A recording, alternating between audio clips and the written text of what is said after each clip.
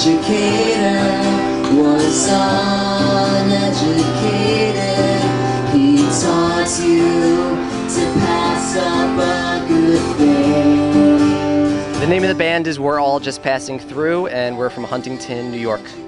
I know exactly what started me playing music. I think I was in kindergarten. I walked in on my dad. He had Nickelodeon on. He was watching the Monkees TV show, and I was in awe. It was one of the scenes where the Monkees were actually rocking out. And I remember standing there just saying, wow, this is phenomenal.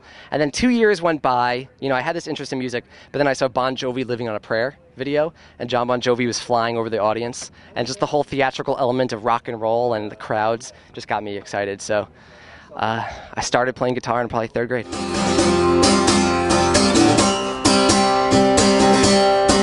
I was in a band for a few years called The Goodwill, and I had the fortune of touring the country and putting albums out. And when that started to fall apart little by little, I said to myself, you know what, I'm going to keep writing songs. And I called up my sister one day and said, do you want to sing with me? She said yes, and then that's how it was formed.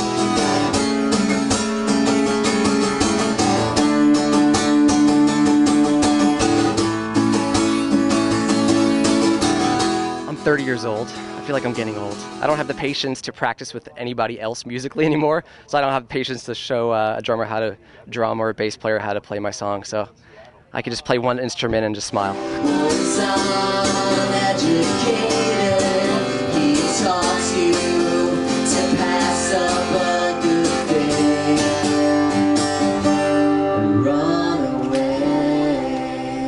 That song was written 5 years ago. It's one of those sappy girl stories. I met a girl, and it was probably the first time in my life a girl really ever used me, where she kind of just wanted a friend to hang out with, and I started falling for her. And she said she didn't want it, and I got all sad and depressed.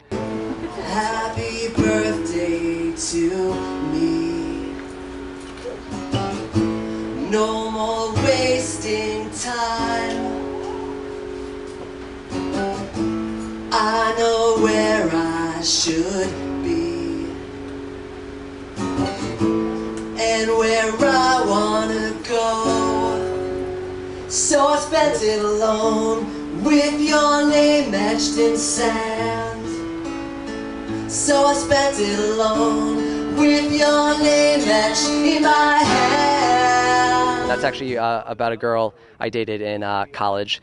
And then when we broke up, I was hoping she was going to call me on my birthday, and she never called. But I'm actually not a sappy guy at all, so those are just the last two songs. Happy birthday.